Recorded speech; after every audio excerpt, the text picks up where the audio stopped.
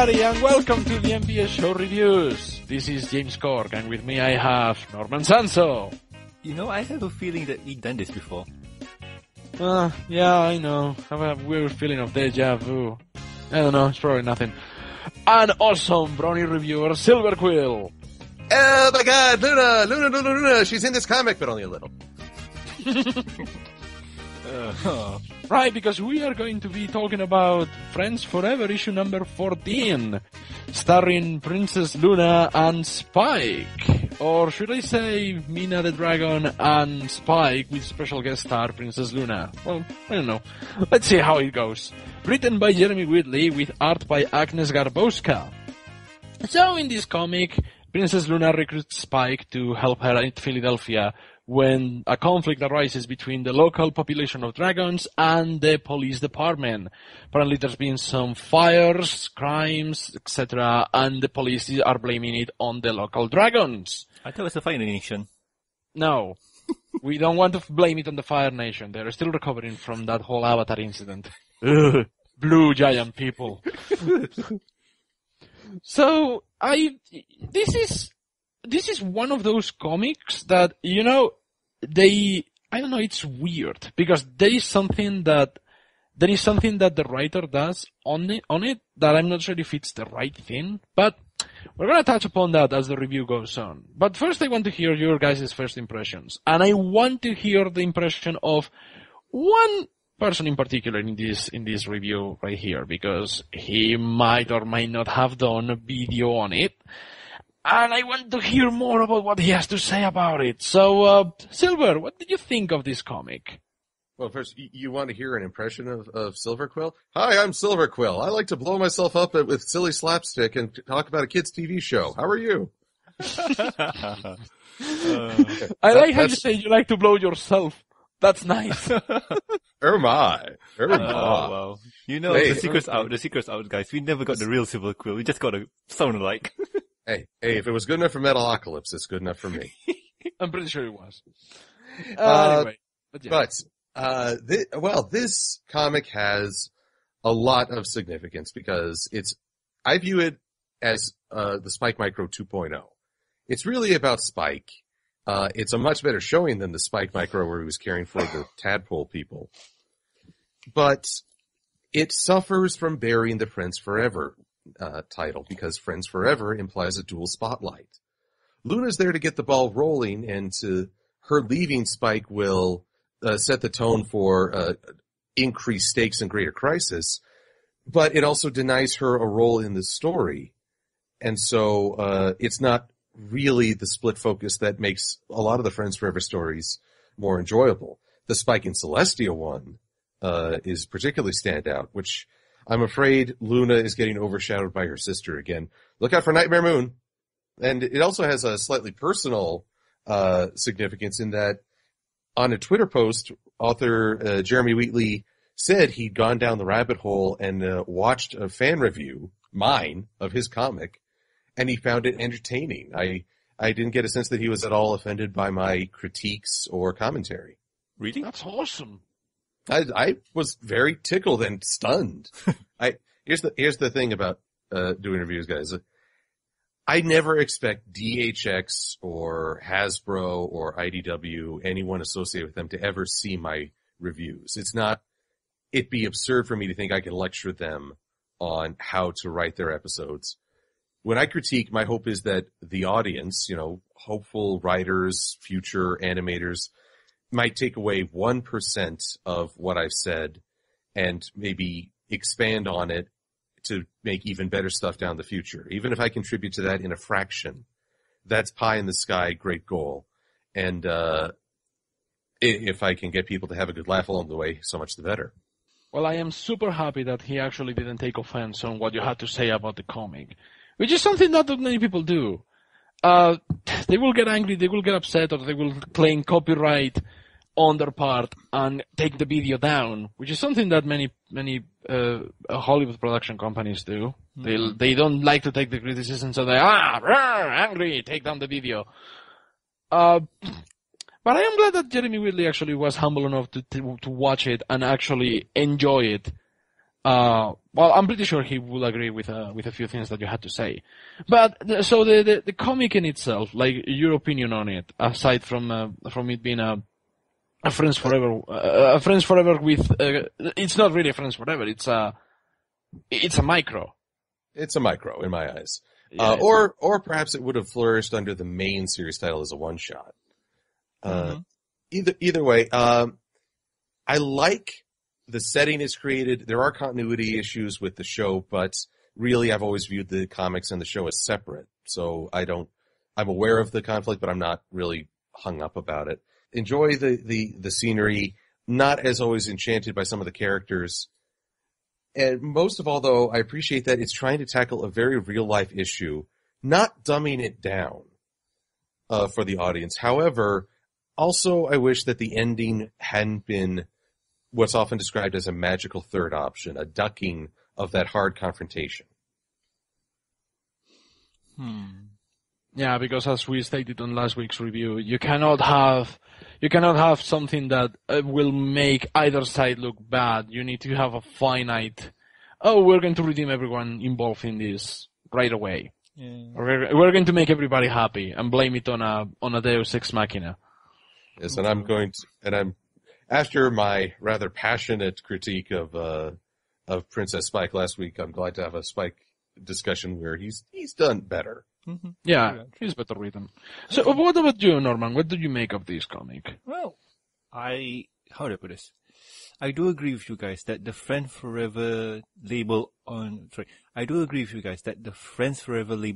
this scenario here is a bit wasted.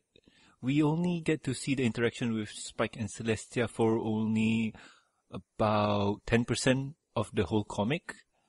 And how do I put this? My point of view with the Friends Forever series is always about the comic should at least have about 80 to 100% involving those two characters together. Their interaction really, like if you have an interaction between two characters, it should be them most of the time. A good example of this is Rarity and Applejack. Those two ponies were in it for 100% of the comic. So that's good. That's how I want to see my Friends Forever in the future. But this one, as it is, not a very good Friends Forever issue, but as a comic itself, it's okay. It has some ups and downs here and there. And the thing that it proposed to the audience, it's a bit touchy. No one really wants to touch upon that. And Jeremy here, he was brave to touch on this. Well, brave, yes. I don't think it was the right idea to do that, though. Mm-hmm. And that's actually, I think we should talk about this right away, is that with this comic, it presents something that is a very interesting subject, especially considering that it's something that's been, kind of going on, at least over there in the US, but it can happen all over the world, really, where you have two groups of people that are so different between each other that there is conflict arising. Not doesn't matter how much you try to be dealing with the situation. There is never a moment of peace.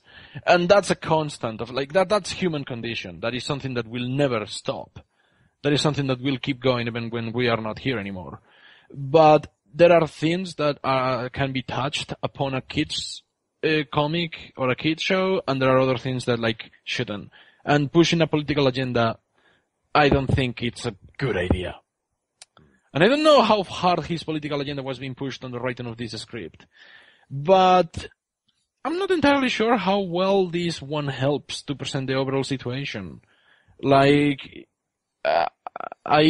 To be honest, I don't know if either of the groups was presented as more of a hero or a villain. But I remember the Manhattan, the Philadelphia police, and especially Princess Luna, getting really upset with the dragons. And being the dragons the ones that end up saving the day, with the ponies almost doing nothing. So I don't want to think that this comic is trying to present the dragons as the victims, then become heroes. But it really doesn't help, like Silver said, that the comic ends up going for the third option that doesn't paint either of the groups as one of the responsible ones, or at least one of the individuals in the groups as the responsible behind the fires. What do you guys think about this subject? The whole let's make a political statement in a comic book for little kids. Well, there's a lot of personal life that comes into factor here. So before we dive into the comic proper, this is what I observed through Twitter and Derpy Boru posting Twitter. There's many things you shouldn't observe through Derpy Boru. Many things.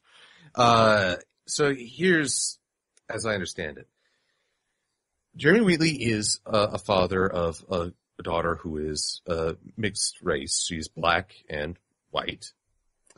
Ancestry, or I should say Anglo. I apologize, I'm not great at political correctness. I'm not good either.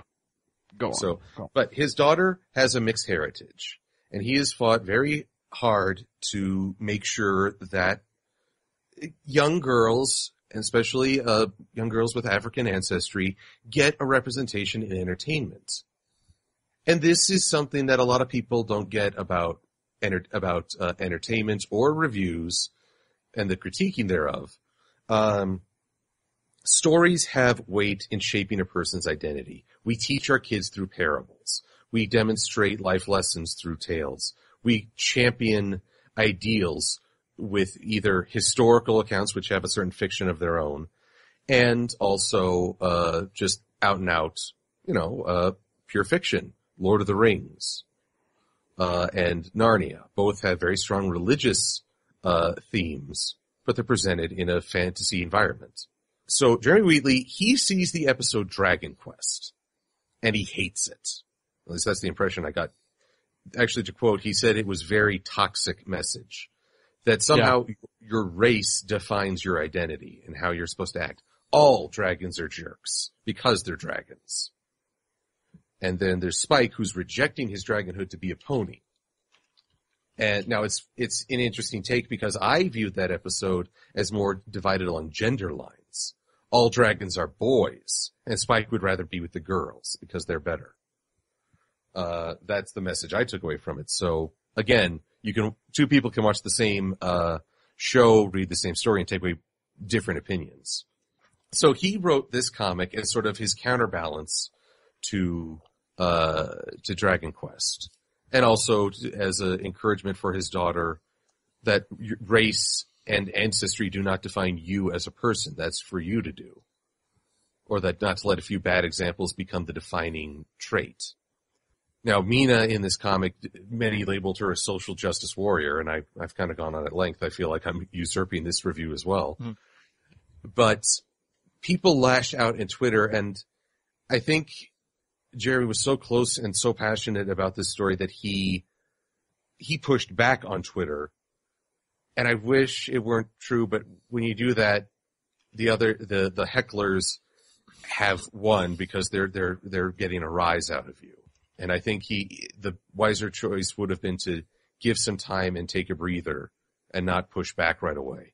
So that's as far as I understand it from this perspective, and I'm sorry that I've monopolized the podcast thus far. What? No, I love listening to your opinion. I actually agree with that. My only problem is that, I completely understand why Jeremy will want to do something like that. But My Little Pony has never been a show that is all about being either defined by racial differences or even, hell, I will even say even social differences, because we have seen that there are friendships and relationships regardless of status, condition, or where they came from. For example, the one that I'm thinking of right now, out of all the ones, is actually the marriage between Shannon Armour and Princess Cadence. It's like, Cadence is royalty. She's like all the way up there. Shannon Armour started as a grunt in the Royal Guard. Like, what will these two will have to do to get together? Now, if you read the comics, of course, you know exactly how they go. But from what we know on the show, there's really no discussion about, I am going to judge you depending on where you are coming from. It's a very non-cynical show My Little Pony, when you bring up an issue as cynical as racial differences, it gets spiky, no pun intended. So... Take the pun! No, seriously, no pun intended. But yeah, it's like, I like that Jeremy Whitley's intentions. I don't think I am all that happy with the execution. I'm a person that don't really care if you're black or white, Chinese, Indian and whatnot. I don't really see it that way. Personally for me, I look at people if they annoy me or not. If you're annoying me, then I don't like you. Simple as that. But for My Little Pony as a whole, like what you guys said with the message that it is telling, to me, when I see the show, I don't see dragons are this way, ponies are that way, and griffins are this, and donkeys are that, and zebras are that way. I don't see that. To me, I just see characters. I don't see stereotypes. When I watch the show, I see black and white. When there's gray in the middle, things get iffy and things get hard for me to defend or state my opinion on something. In this comic, it's hard for me to pick one side because both sides are doing their thing. Like the dragons are in a small community and the ponies, well, they are the law. Insert Judge Dredd joke here. And they're just doing their job.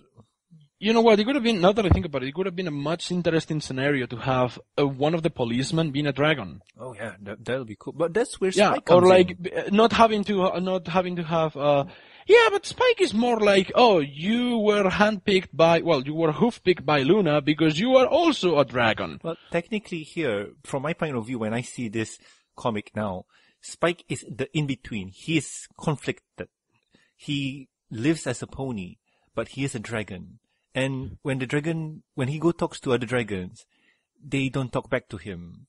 And I do see the conflict there. If you're trying to get conflict, yes, it's there. You see, Norman, this is not like when the U.S. military were scouting the areas of the U.S. for like establishment and all that, and they will have Indian scouts with them. They didn't have Indian scouts with them because they will make friends with the other tribes, but because they knew the territory and they knew where they were going and what they were doing.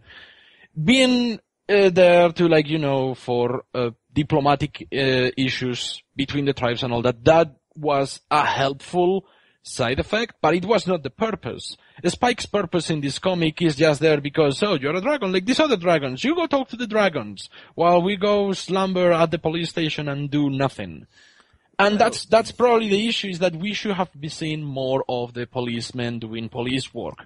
Instead, we are just following Spike. We are having a one single perspective. This is why this comic is not a Friends Forever issue. It's like what Silver said. It's Micro 2.0. Mm-hmm. Well, that's why I agree with you guys, because what we're given here is just from Spike's point of view, where he just scouts around and tries to solve the problem from his point of view. We don't see what Luna's doing. Luna probably doing some paperwork research and talking to the chief of police, but we don't see the bigger picture here. From what we're given, we just got what's presented to Spike, which is, well, in our eyes, the truth.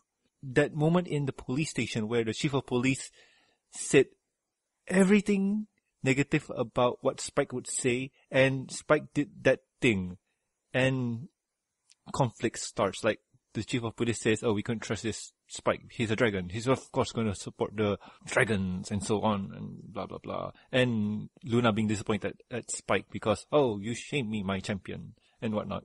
I realize we've talked so much about the background. We haven't actually gotten into the actual. I know. Episode. Yeah, we are talking about the theme on the comic, but I think that it is worth talking about it because it is a big part.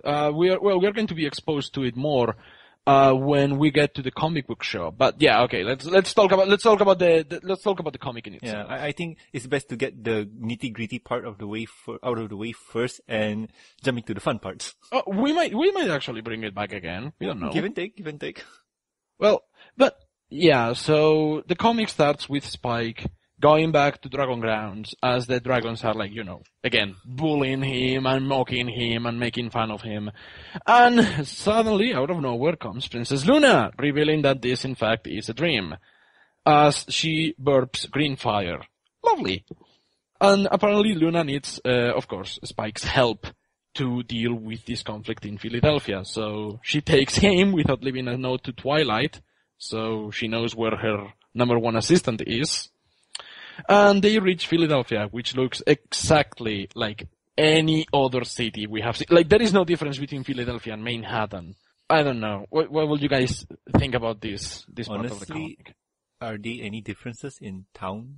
It's like, this is based in the quote-unquote US. So, Silver, what do you think, man? I'm gonna stand over here as the legions of Philadelphians attack you. Just gonna be over here. Good. Hey, I am... Godspeed. I am Malaysian, so I got no idea how a town in New York would look like compared to a town in Philadelphia. So I got no idea how they would... What's the difference? I'm just saying, you don't like people who annoy you. When you get lynched by Philadelphians, you'll really be annoyed. Every town has its own unique landmarks, structures, atmosphere. I'll be honest, I have not actually been to Philadelphia in quite some time. Or New York proper, for that matter, the central city. I think New York is much more jam-packed, a slightly more aggressive energy to it. But it's not good to say that that all cities are interchangeable, because each one does have its own traits. And the show, at least, has had a very good track record of accentuating the landmarks. It's almost to the point where they make up the whole cityscape. Verity takes Manhattan being the best example. So Philadelphia doesn't really stand out in my eyes as a place. It's the characters within that really make it memorable. Not all of them in a positive way. Speaking of which, let's just talk about, wahoo, wahoo, wahoo. Homestar enough? No. Oh God, it's out of control. But no, I'm calling him Homestar. I know. Why are you calling him Homestar? This is a reference to something that I didn't even watch, despite how old I am. I have no idea what Homestar Running is. You're talking about that, right? Yep. We're talking about that. I couldn't resist using that soundbite. It's impossible not to. And when you did it, I was so happy. Like, oh my God, he knows what I know. Yay! Oh, and then I called him out. I called him out for being drawn like a mare. Oh, he was not pleased. And neither was Jerry Pete. What, really? Well, I mean, he's playing along with the joke, but there are a lot of gender ambiguous OCs in the fandom, it seems. But the police make a funny first impression. First off, unicorn magic being used as police lights. That's clever. That's just a fun use of it. And then to find out a guy who just wants to be the siren, that's pony silliness. I forgot about that. It's been his long dream, like join the academy just to do that. Just to do that. And he'll even turn off like a car alarm. Boop, boop. Oh, wow. You do? This reminds me of the police academy, that guy, I forgot who his name is, like who can do all the black guy who does all the different funny sounds. Yeah. He's very much like him, except that he only does the police siren sound. Oh. Now on the opposite extreme is Officer Hardcase, who he's a jerk. They say, he's lack of sleep. Twilight had lack of sleep, and all she did was try to mix ingredients. Well, this is the stereotypical, you're a renegade, something I forgot. Yeah, you're off the case, Makowski. Give your badge and your piece. You're off the case. You're off the line. You just threatened a suspect. Off to your house. No pay. You're off. It's a, Come back, Kung Fury. Oh, I love that scene. Yee! We need to do a review of Kung Fury. Stereotypes 101. This comic, the same as with this show, managed to kill a lot of stereotypes, including police stereotypes. I can't believe I'm going to say this, but I think when it comes to writing police, Ted Anderson did a much better job in the Manhattan Mystery Diamond one than Jeremy Whitley did in this one. Well, And yeah, no, please don't kill me, don't hurt me. But I think that the police was a lot more likable and a lot less needing anger management than in this issue. well, the reason for that is, James, the reason for that is the police were doing their job. They were doing their bestest to solve the case. And yeah, they were doing their job. In this So one, you're saying that Philadelphia is not as good as Manhattan when it comes to the police department? hey, I I'm think just so. saying that the police here, or the comic tone here, was going for a more comedic feel. And we get the over-the-top stereotypes. And yeah, it's funny to see police get angry, back off sleep because he can't solve the case, grr, you're off the case, Kowalski, and stuff so that is funny. Oh, God, yes. It's Makowski, by the way. Hey, I'm using another character, whatever. Just bring in Triceracop. We'll be good. Yes. James is probably looking at his screen and wondering, what are these two weirdos talking about? No, because I did watch Kung Fury twice, and I think it's an awesome movie, and Triceracop is kick-ass. Okay, good. There we go. Crotch shot. Yes, that's brilliant. I love you, Triceracop. I love you too, Kung Fury. What a great movie. The phone shooting bullets. And we've been derailed by awesomeness. Is that, yeah, can we just talk about Kung Fury for the rest of it? We can also make a clickbait of a video. Let's say, we're talking about My Little Pony. Haha, no, we're talking about Kung Fury. No. Okay, No, seriously, we need to do a dedicated show to that because that show is good. We need to talk about Kung Fury at length. Because you can talk about, there are so much stuff in 30 minutes. But, ponies, issue number 14 of Friends Forever. Let's focus on that. I find it surprising how Luna just goes with the police and leaves Spike on his own to go to this ghetto, the Dragon Town that takes place in Bedrock, in the universe of the Flintstones, apparently. Which doesn't really make a lot of sense. You have these skyscrapers and large buildings and all that. And then you have the slums. And the slums are not made out of metal or anything, they're made out of rock. I won't say that's the slums. I would just say that's the equivalent of Chinatown. No, I know what they were going for. They, when you have, the stereotypical ghetto is the ghetto that is falling apart with tin rooftops and, a bunch of hobos warming themselves again, next to a can that is on fire or something like that. You know what I mean? Yeah, I know. So, but this is so jarring. Look, I live in a country that has towns where people live in caves. Yes, that's a thing. Okay. But that makes sense because we don't have skyscrapers next to the caves. We have normal sized houses or rural houses, and then we have the caves. That's sensible. That makes sense. Here you have the Empire State Building, and right next to it you have the Captain Caveman's house.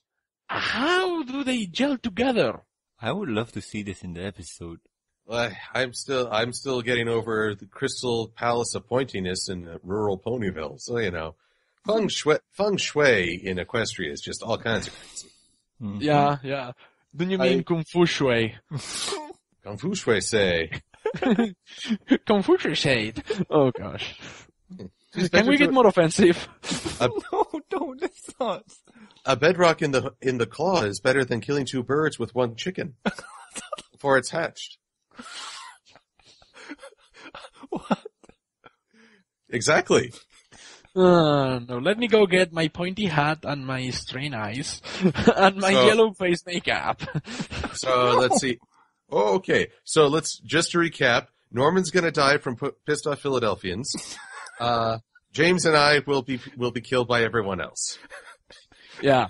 Well, you know what? If the Wachowski siblings got away with it in Cloud Atlas, I think we can get away with it in this review, so we're fine. Oh. Oh my gosh. I don't know. You and I didn't make the Matrix though. Oh. No, but Then again, they made Jupiter Rising. That might work against them. We didn't make the Matrix sequels either, so I think we're fine. Jupiter said it's Jupiter stinking. That's what it was. Am I the only person on the planet who actually liked that movie? Quite possibly. I don't know. I think there will be no middle ground this time, I'm afraid. It's weird because I think anything with Eddie Redmayne to me is just win because he's the master of cheese and ham. He's so much fun with his outbursts of anger. I create life. Derail. We derail again. That's what this comic is invoking. It's got so many pop culture references, like Mina's cavalcade of comic book covers. Yeah, pop culture reference within a pop culture reference, because we see a statue of the Power Ponies in the bookshop. Yeah, I am with Silver on this one when he did his review of it. When you say that the character of Mina is very well presented, yes, she is way more likable than Princess Luna. And we only had this comic to introduce her to us. Yeah, I mean, Mina here is, well, from, how do I put this? When we are first introduced to the character, she's a very welcoming person or dragon here, because as a shopkeeper, you need to be open and welcoming. So Jeremy got the character right on, and, well, as a character, spot on, very open, kind to the customer, and then introduce new things to the customer, spot on. And, well, since Spike is a dragon, and Spike never read any issue of any comic that stars a dragon as the lead, and, well, Mina introduced one and got the ball running. And then Spike asked about the whole fire incident. Yeah. We were waiting for you to talk. That's it. Yes, okay. So if we have an opening, I will say, building a little bit off my review, I said that Mina would sway more hearts and minds if she crafted a better message. And this is something that I've noted in the debates over feminism, racism, other types of discrimination. Very often the speaker is assuming that they can talk at you and lecture, and you are meant to take it without challenge. That if you raise a voice of question or challenge, you are instantly taking the role of the racist or the discriminator. And I find that incredibly unhealthy and unfair. Mina is not talking with Spike, she's lecturing him. And I think you lose a lot of persuasive argument when you simply lecture a person rather than invite discussion. Well, that's usually what happens when someone is so passionate about something that they let it get to their heads. And that's something that everybody can be accused of, especially myself, actually, in many aspects. But that's something that also comes with the territory. I mean, consider where Mina grew up or lives. She lives in Philadelphia in one of the slums, surrounded by, let's be fair, a bunch of stereotypes. That she had to develop that kind of personality in order to, survive. So I think that, yes, she is lecturing Spike. She's been way too pig-headed about several things. But I think that's just the way that it's the nurture versus nature kind of thing. I'm pretty sure that if she had grown up in a different environment, she'd be a completely different kind of person. Well, yeah. dragon. Well, I don't. I'm sorry. All I'm thinking of though is Twilight Sparkle. What are you going to do? Well, I'm going to do what I always do. I'm going to lecture her. Oh, wow. But didn't I just brought this up before, like last episode or last few episode reviews with Gilda? I'm sorry, I'm trying to remember. About nature versus nurture and whatnot. Like, I think I brought something similar to this. Well, when you know the environment of the person that you're talking about or the character that you're talking about, you kind of understand where they come from and what they do and what their motivations are. So, yeah, I think that in this case, I did say that Mina is likable. I stand by what I said. I think she's a likable character. I would like to know more about her though. Oh, same here. I would love to see her in a future issue. Yeah. I want to see her again because I don't know if this was intentional or not, but her character design reminds me a lot of Dragon Tales. Probably. Like, she looks an awful lot like a Dragon Tales character, whose name I cannot remember right now, but holy cow, I was having this very heavy 80s, 90s cartoon vibe to her, and I was like, this is actually pretty cool. I actually would like to see more of her in the future, perhaps. That would be nice. I would prefer that to the Chinese knockoff Spike dubbed Dim Sum, and I'm not racist for saying that. Oh, no. That's the name. That's what Larson told us, but her name is Crystal. Really? Yeah. Dim Sum. Yeah, apparently it belongs to a fan, and here we go, derailing the review once again. But this is warranted. This is warranted. Curse you, current events. No, it's, we were talking about this on episode number 174, and it was on the current topic, and Dim Sum came along. It was, Dim Sum did occur. Apparently it's a fan-created character, and whoever was working on that restaurant decided to take it for their own advantage. Yeah, but hey, it's something current, and they thought nothing would come out of it, because a lot of people eat at a Chinese restaurant, and those kind of things were meant for kids to, well, color and doodle. Who knew Larson would be there? Yeah, and who knew he'd be hungry an hour later? But so I think we're all in agreement that Mina is actually a pretty likable character, and I still stand by that this social justice warrior argument doesn't really apply to her. It doesn't. Oh god, it so doesn't. I have seen SJWs. I have dealt with SJWs. She is way too polite and way too smart to be a social justice warrior. I know what I said. I stand by that. Alright. SJWs are not very smart to begin with. No comment. But, okay, so, Spike now is in the middle of a crossroads there. He is either does he support his people or does he go with Princess Luna?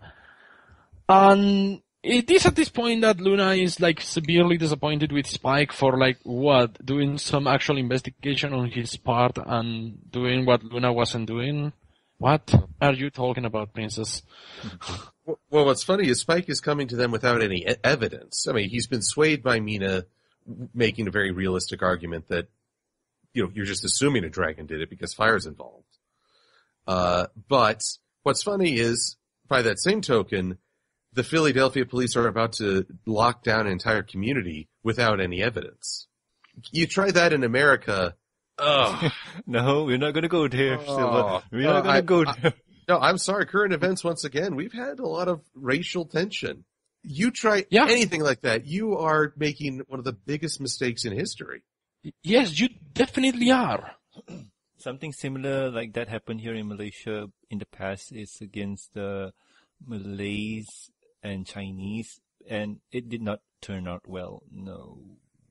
So, Hard Case is an idiot. Right along, I like his attitude, him snarking on Luna that, if you guys wrote something down, we wouldn't be in these situations. But, and also the line, Twilight would have liked you. But, the cops in this, when they really start trying to take action, are the true antagonists. And not very sympathetic. No, they really aren't. They really aren't. Which is kind of weird because they don't go with the option of the cops being actually behind the whole, it could have easily been a setup, but it's not a setup because, no, it could have easily been a setup because they're like, you just need one of the cops who has a beef against the dragons to go and say, hey, these guys are the bad guys. We're gonna put them in lockdown right now. They could have so easily done that. You just need to change Spike finding the fire snail to Spike finding a cop about to set something on fire. And then as he's about to set something on fire, Spike stops him, but not fast enough. Well, they debunked that in the first few pages because I think Princess Luna or Spike asked, couldn't a unicorn do this with magic? And they say no, not with the whole thing. They said it in the first few pages of the. Well, it doesn't need to be a unicorn. It could be a earth pony with like I don't know, Molotov cocktail. Much and a canister of gasoline or something. It could be it could be like the feathers, the syrup trap from the Wild West comic. Remember that was highly flammable. Oh yeah. I think this is the part of the comic where I am kind of like, you guys are going for like the weakest option. This is lame. This is really lame. Well, but they do set up a few things to make it not too out of the blue, like the third option. Just because it's foreshadowed doesn't mean it's not lame. Yeah, it's foreshadowed and lame. It's both. But hang on, I've been looking over the first few pages. Norman, can you tell me where they dismissed the unicorn option? Because I don't remember that. I remember reading that part, but I don't remember where. It's in the first few pages, probably on page 9. Mostly, all I see is them saying we suspect a dragon because it's drawn because the fire marks are in a straight line. The only time I remember them saying it could have been a unicorn was Mina in the comic book shop, pointing out that just because it's fire doesn't mean there aren't fire-based unicorns. At which point I then accused a fellow reviewer and had him arrested. Oh, poor Josh. And I regret nothing, Josh. Do you hear me? Nothing. So I don't know if they debunked the unicorn option, as you remember. I mean, my memory is conflicting with yours, I think. I think I'm derping, but yeah, I do remember that part, and I think Mina did say that. But either way, yeah, they foreshadow. Well, Spike steps in a banana peel. That's the weird thing. It's not like actual Slimy steps in. It's a banana peel. And then there's disgusting things in a city. Yeah. Yeah. Oh wait, no, he says, you guys feel it, right? This carpet is sticky too. Gross. Did no one say, what is this sticky residue? Could it be well, we're going CSI. Okay. Yeah, but that's the thing. The CSI team sucks in this city. I just need some pony to don shades and go, yeah! Make terrible puns and then if this was CSI, they would have been like, close up, whoosh, whoosh, whoosh, flash. Now, let's analyze this tissue. Even though it's going to take us an entire week, within the episode it's going to be like 1 hour. You know, there was an episode where they actually kind of lampooned that. Oh god. Yeah, because they are making like a reality show of the CSI, and they are like, well, you know that this is going to take you like 7 hours, right? And they are like, yeah, but when they edit it, it's going to be like 30 seconds. 30 seconds later, the sample is analyzed. I actually really like that episode. And we've diverted again. How does this keep happening? It's, you know what? I am going to throw this as a criticism to the comic. It's so unfocused and kind of like boring in its own structure, because you have this very interesting setup that they clearly do nothing with it. It's like, how can a comic about a police force made out of talking magical horses is investigating a crime that the prime suspect could be a dragon that lives in a bedrock representation in the middle of a city with skyscrapers? How can this be so boring? But it is. I remember reading through the comic. I think I actually fell asleep while reading through it. I would say that it's boring. Boring is a terrible thing to say to a piece of work. Okay. Let's not say boring. Let's just say uninspired. No, I don't know. Or is that even worse? No, I don't know. I mean, to me, this is an okay comic. But before we give our final thoughts, let's just try to power through. Okay, we're almost there. We're almost there. Yeah, we're almost there. Because the Spike... Oh, go ahead. Luna's had to deal with a bunch of uppity cops who, once again, that whole princess deference just seems like an on-off switch. Sometimes it's on and the princess is always right. Sometimes it's off and guys are rather emboldened against royalty. Well, if you do think about it, that taxi guy in Manhattan when Twilight asked for the cab wouldn't give it to her. Like, yeah. Well, you know, you respect the crown. You don't have to respect the individual, but you respect the crown. Yeah. But that doesn't mean the princess is always right, but you don't just say nuts to you. Anyway, and that's as much as I want to say on that. Again, I went on tirade last time. So, dragons, the worst babysitters ever. Why? Because after Spike discovers the magical third option fire snail, the dragons that rush to the rescue of the burning building, one has a baby in one of those baby carrier pouches. Oh yeah, that. Yeah, please bring the infant into the raging inferno. I'm sure they'll find a good toy. Hey, baby dragons can survive molten lava, so this one can too. Look at Spike. He survived molten lava, fought diamond dogs on his own. I think this little baby dragon can take on Chuck Norris for all I care. I mean, but think about it. They are stern, resilient, and their scales are made out of iron. I think it's no problem that, they can deal with fire. Come on, they are fire, they are death. I'm pretty sure that they can take it. But I'm expecting next that they're gonna say, go ahead and lick that electrical shock socket. You're a dragon, it's cool. No, don't do that. And I'm sorry, the only person who I will accept can battle Chuck Norris is Sagata Sanshiro. Oh, yeah. Oh, he's an awesome guy. Pure manly epicness. Mm-hmm. And he wants you to play the Sega Saturn. And once again, we have gone off topic because that's how we roll.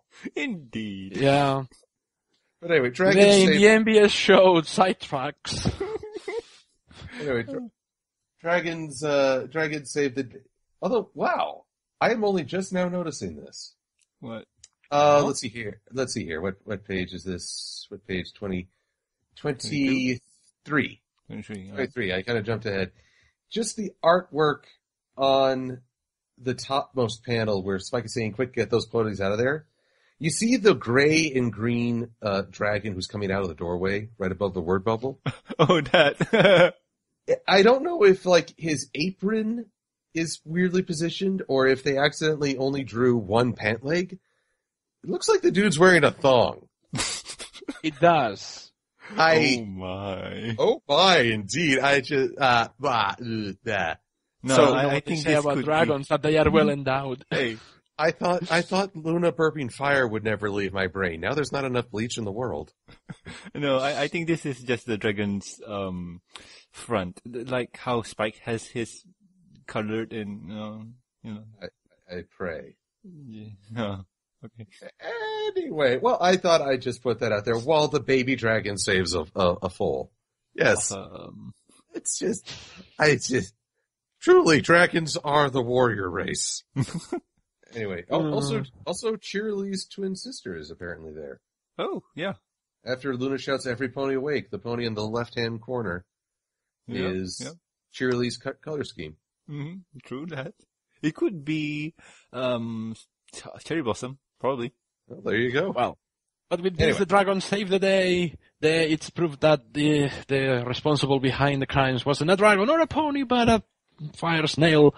And every conflict gets resolved. There was a conflict to begin with, and with that, the comic ends. No. That's very much the... One more important thing. You forgot one more important thing. Oh, we forgot one thing that we didn't even mention.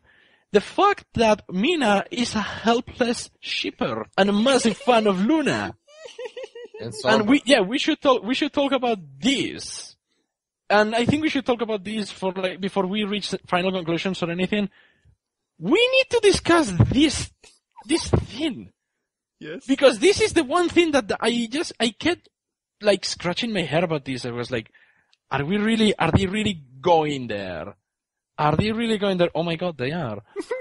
So yeah, apparently shipping wars exist in the My Little Pony universe. That is like if I decide to ship the Princess of Monaco with Prince Charlie from the royal family. That's like, what the hell are you talking about? Oh god, James. This weird or weird? What? Or Jack Frost with Elsa? I've seen it. I've seen cosplays. I've seen fan art. I'd rather ship Jack Frost with the Easter Bunny, but that is just me. Anyway, frenemies. Anyway. Yeah. You're a celebrity. You're big in the public eye. They want to know who you're dating. They want to know who you'd be the dream couple. They want to know what stupid names they can come up by combining your your first name J-Lo. Somna. No comment.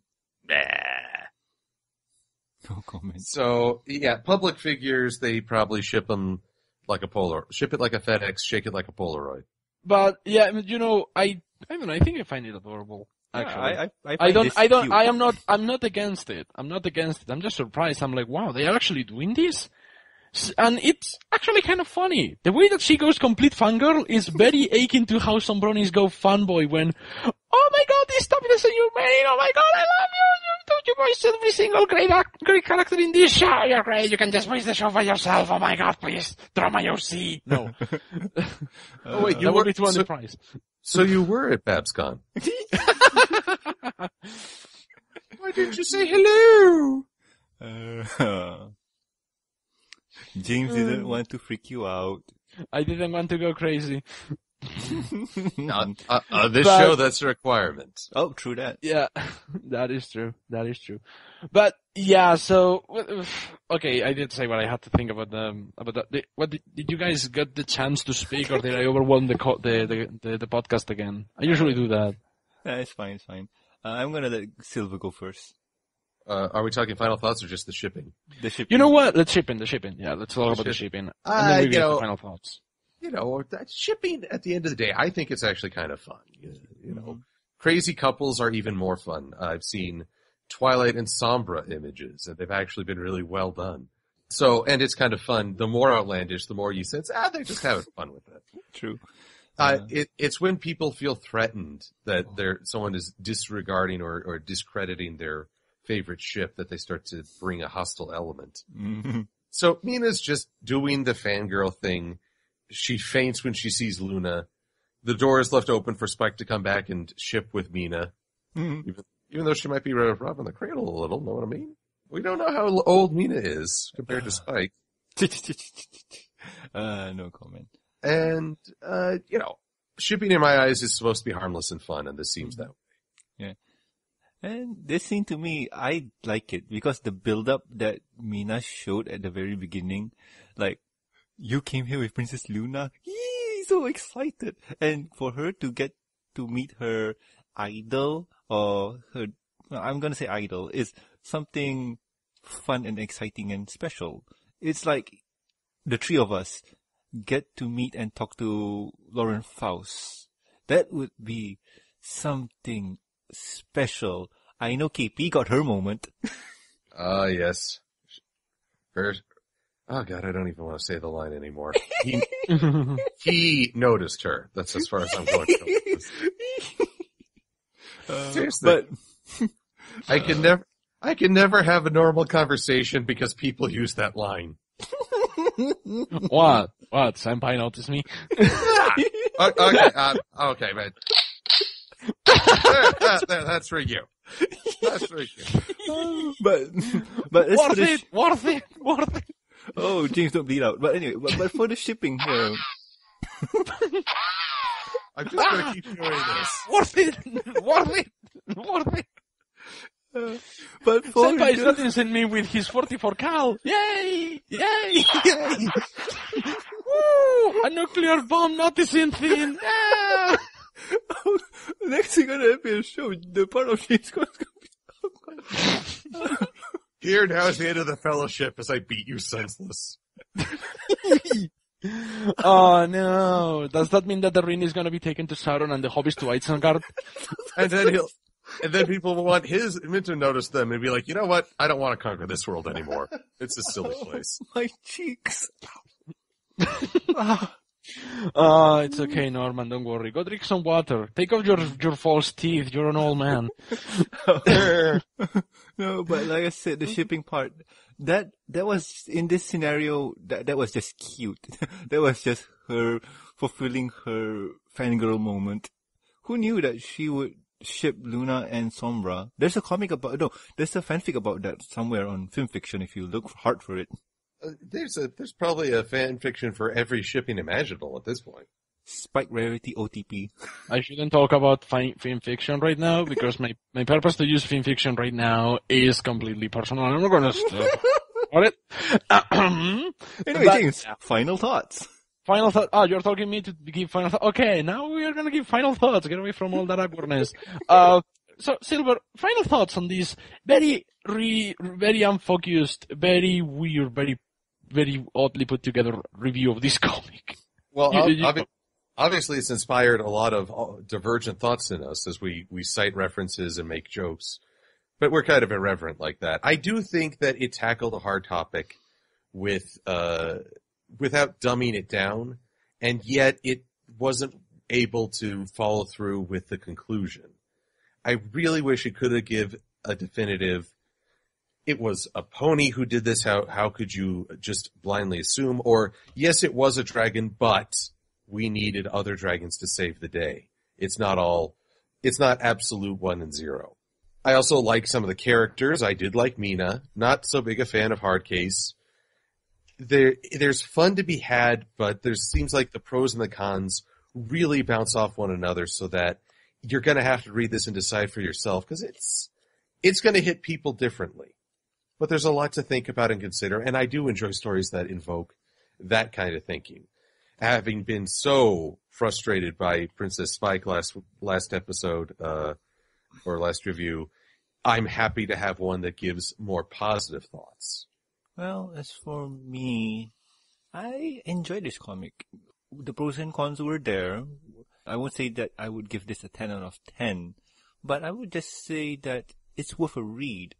The characters like Mina and some of the police characters like, who was it again? Hardcase and Hardcase, Ride Along and Homestar. They were fun. They were... Well, Ride Along was Homestar. Really? Yeah, Ride Along was Homestars. Yeah. Oh, I want him to be Homestar. He was just so kooky. One of these days, there's going to be a pony named Homestar, and it's going to be a boxer, so it's going to be fine. As long as it's not named Homestuck. Oh, no. Oh, God, no. That will be a demon. It will be the final boss of an issue or something like that. You know it. Yeah. But overall, I had fun with this.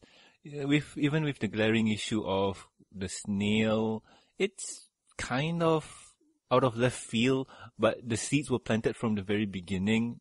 It's just like, if it was Spike to discover it in a very heroic manner instead of, hey, what's this trail? Oh, snail. Oh, it's burning everything. That would have, well, I don't know. To me, it's okay, but it's not the best. 3 out of 5. Well, in my opinion, this is probably one of the most skippable comics because it doesn't add anything to the universe. It doesn't add anything to the characters. If anything, read it for the character of Mina because she's a lot of fun. And any fans of cartoons from the 90s and the 80s, they will enjoy her because she's like a very modern take on this kind of character from that era. I think it could have been handled better. But then again, many things on the TV show could have been handled better, and I still enjoy them. So I think that my reasons to not really recommend this, because I don't want to say I don't recommend this comic. I just say if you are not sold on the character, or if you are expecting a Friends Forever comic, don't even bother, because this is not a Friends Forever comic. It's not. It's like Friends Forever implies that the characters work together, or that they have a strong enough connection that even if they are separated, they can still work off each other's energies, even if they are not in the same scene at the same time. So, yeah, you know what?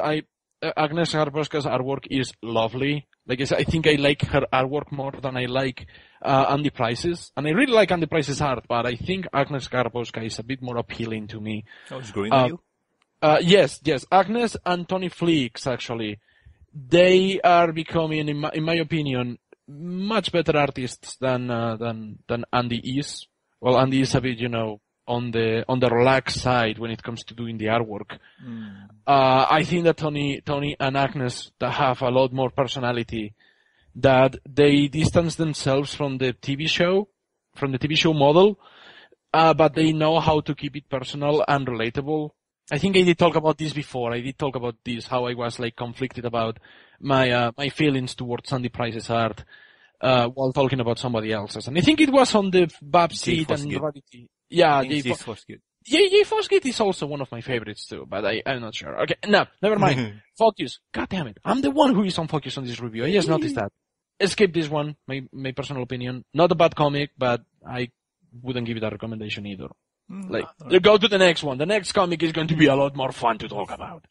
And I really cannot wait to talk about Friends Forever issue number 15. That is going to be a riot of a review. What's that one again? I forgot. It was the Mayor Mayor and Applejack. Oh, that one. That is in my top 10, top 5 maybe of the Friends Forever comics. Wow. It's absolutely hilarious. That's strongy, alright? Well, yes. I don't know if top 10, we're only at what? 18 issues? Mm-hmm. In that case, it will go for like top 5. Maybe scratching the top 5. Okay, well, I don't mean to take away from you, man. I'm just No, but I'm willing to hear about other perspectives because, when it comes to bureaucracy, what is my katana? Anyway, that's it for today's review. Unless we have something else to talk about. Guys, do you have anything else to say about the comic? Nope. Not about this comic, but for those who want to see, I think, a better presentation of empowerment, Jeremy Whitley also does a comic called Princeless, where the main heroine is a black princess who has her own adventures. So if you just do a search for Princeless, all one word, you will discover it. And I think it's worth a read. Because this is obviously something he very much cares about, and if stories aren't used as an expression of ideas, then there's not much point to them. And as for me, I would say buy the trade. The trade is a much better combo because you'll get a few more issues in the trade. Like, I think one trade has 4 comics. So yeah, if you want to buy it, or if you want to read it, but don't want to read digital form, go get a trade. You'll get 4 comics in one. Yes, Pinky. Anyway, I had to do that. Well, next week, we should go back to review episodes of the TV show, right? Mm-hmm. So next week, let me go grab my wiki to know what we're going to be reviewing. It will be episode 11 of season 5, titled Party Pooped, written by Nick Confalone, with story by Jason Thiessen and Jim Miller. Interesting. There's been a lot of Jim Miller, Jason Thiessen stories being provided this season. Wonder what it's going to be about, and I wonder what will we have to say about it, but that's going to be for the next review. Thank you guys so much for watching this. Thank you guys so much for coming into this web zone and talking about ponies and comics and random stuff. Enough apologies for the unfocusedness. I think I wasn't all that big of a fan of this comic as I thought. I remember liking it more than I didn't like it. Hope you guys enjoyed it, and we'll see you all next time on the next MBS show reviews. Have a good one, everybody. Bye. Bye-bye. I apologize for nothing. You know what? I think that soundbox has completely, brainwashed me. Now I am so happy to hear it. It's like Pavlovian behavior at its best. You'll hear something new. Wee-oo, wee-oo, wee-oo, wee-oo. No, stop convincing me to buy a Wii U. I don't want to buy that.